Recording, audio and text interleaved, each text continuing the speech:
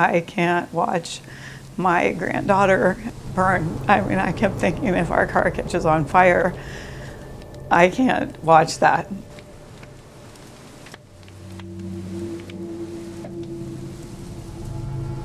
I wasn't even thinking about what things I was losing at home or if my house caught on fire. It was mainly, we've got to get out of here, and you know, how's that going to happen?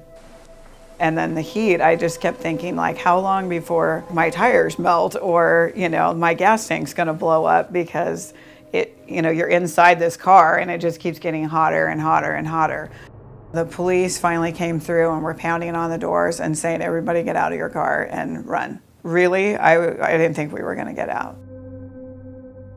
I do think it's important to have a plan, especially for connecting and also for people knowing where things are.